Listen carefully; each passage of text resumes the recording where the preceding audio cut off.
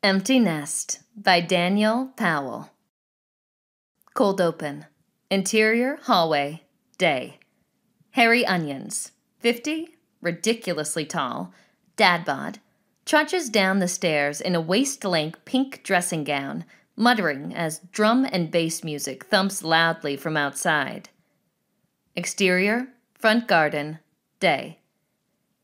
Two teenagers sit on Harry's wall, kissing as the music blares.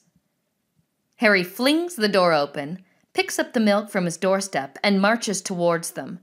His dressing gown falls open, leaving the cord trailing and revealing his Superman undies. Oi! Oi, Morris! No reaction. Harry waves his arms like a flabby big bird. Oi! Don Juan de Knobhead! The teenagers stop and stare. The music continues. Shut this shit off! They turn off the music, continuing to stare. The boy, Morris, to his mom, M-Dog, to his mates, sniggers. Nice pants, Mr. L. Shut up, Morris, you tit.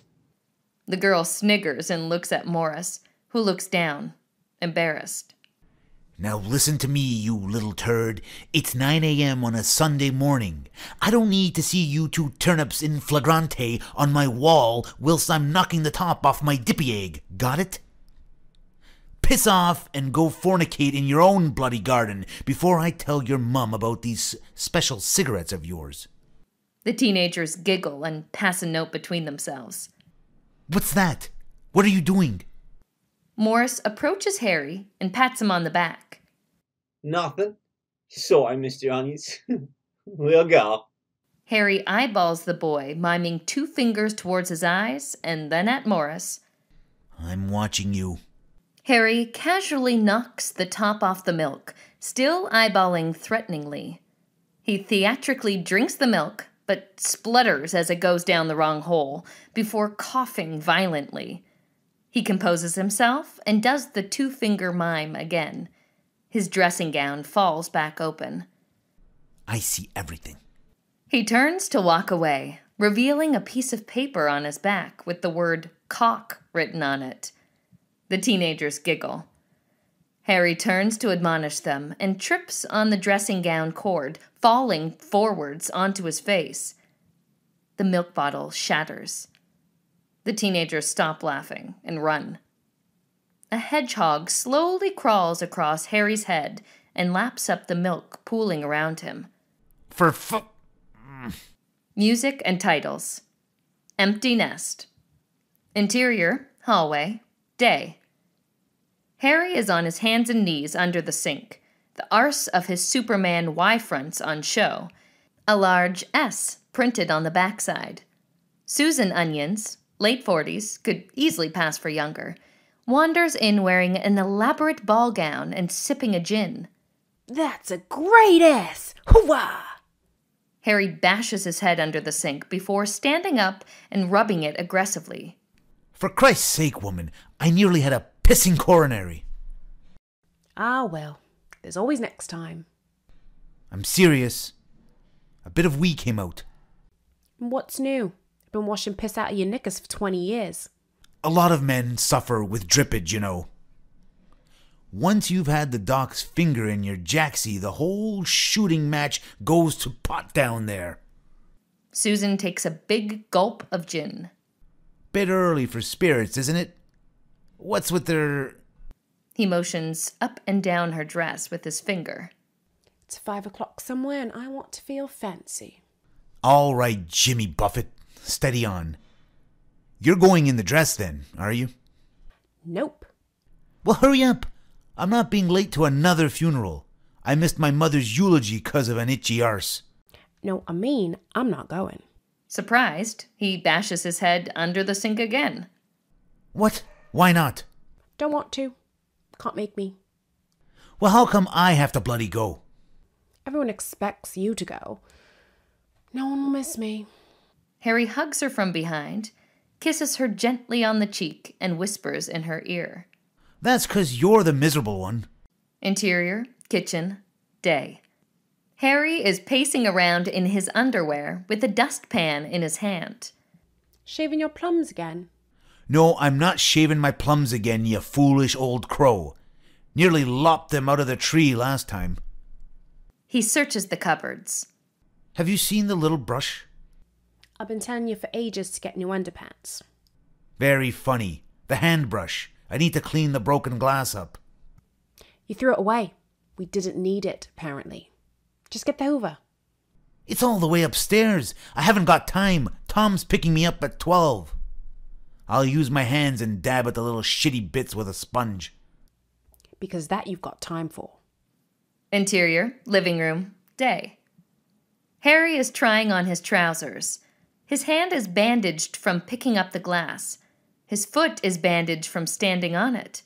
He's drinking a large coffee. Susan arrives with another gin on the go and gawps at him.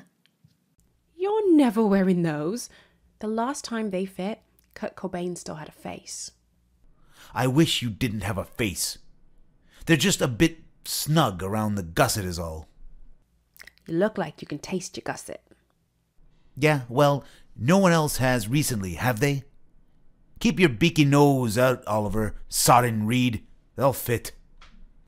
Henry writhes and squirms his arse around, trying to button the trousers. He gets the button done and turns to Susan triumphantly. Ha! See? See? I told you they still fit.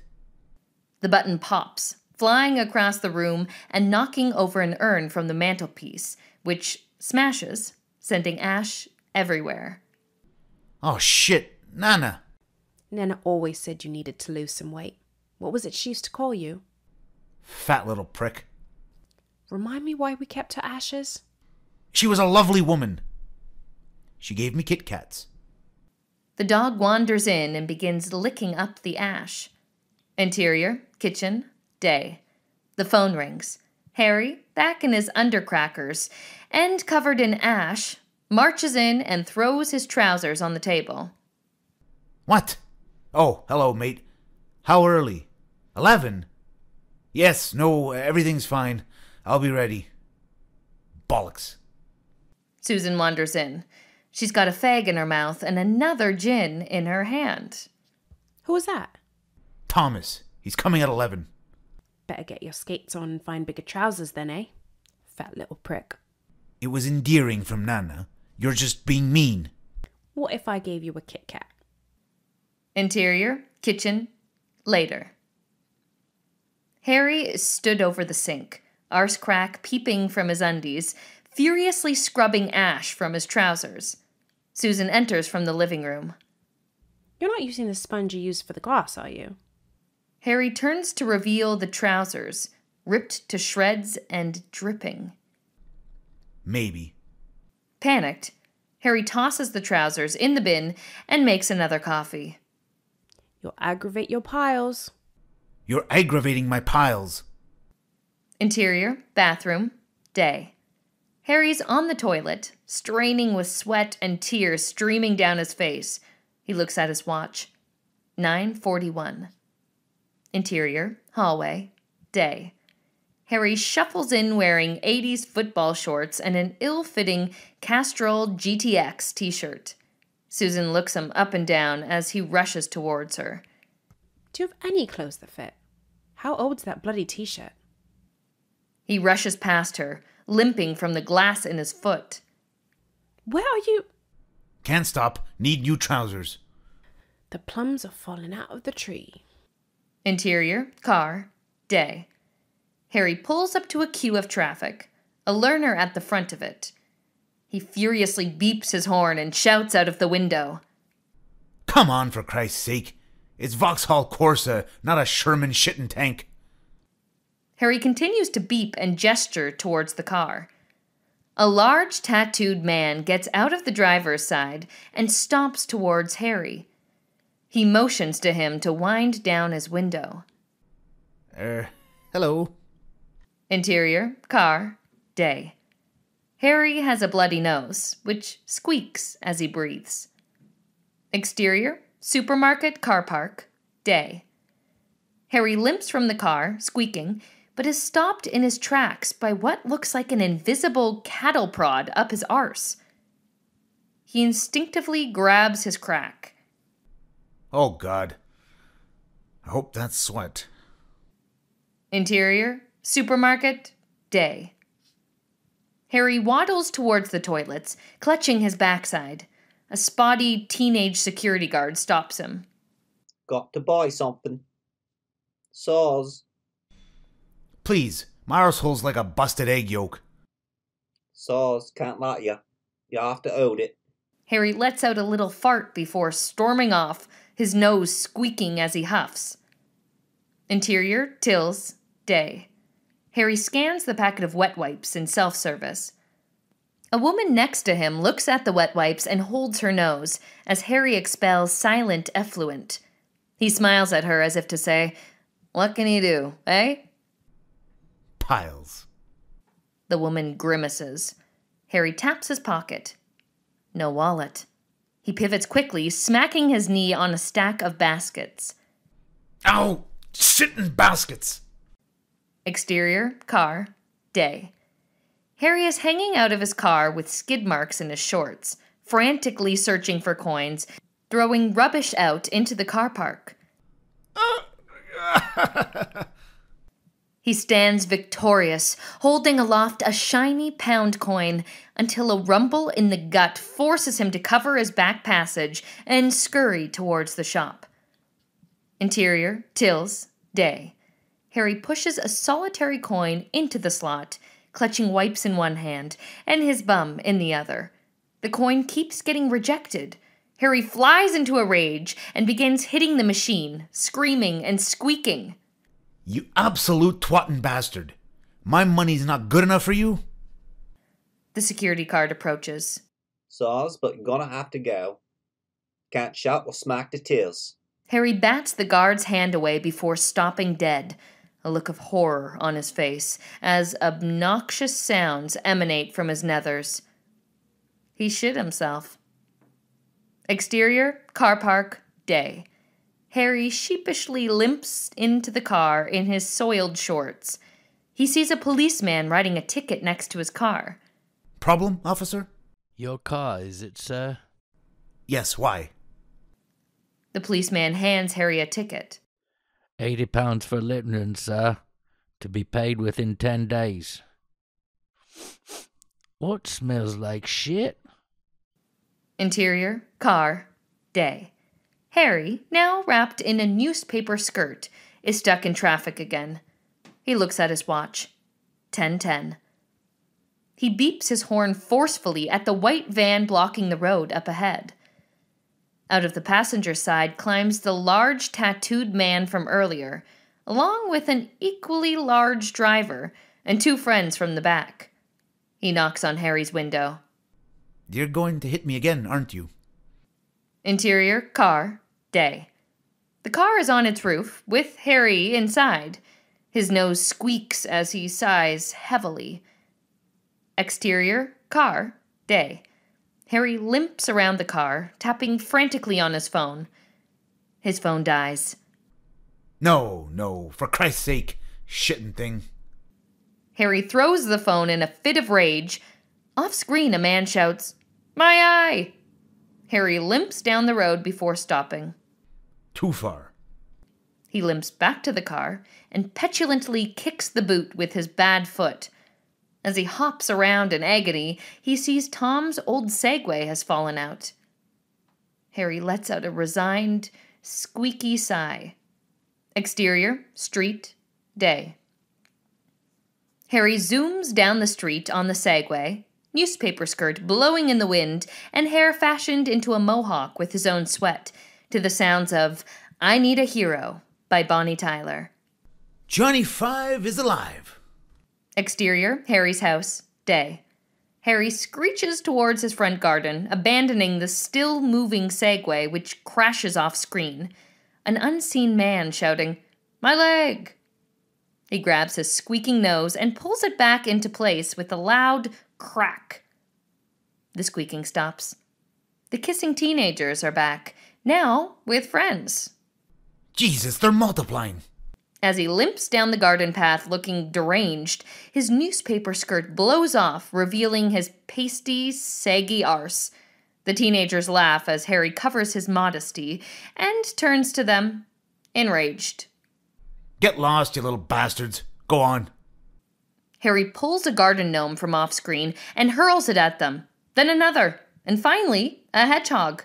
Harry drops the critter and screams in pain before pulling the spines from his hand and limping to the door, defeated. As Harry closes the door, Morris approaches unseen with a can of spray paint. Interior, living room, day. Harry walks in just in time to see the dog throw up on his shirt. The dog stares at him, sheepishly. Don't look at me. I shat myself in Tesco's. Interior hallway. Later. A knock. Then the front door opens. Tom, 23, looks like Harry, but younger and smiles more, enters. Dad, are you ready? Dad. Just a minute. What happened to the door? And why is my Segway hanging out of next door's rose bush? Tom wanders into the kitchen and sees an open bottle of gin next to Harry's Mr. Grumpy mug. I'll be in the car. If you're shitting, don't forget to open the window. Smells like a farmyard in here.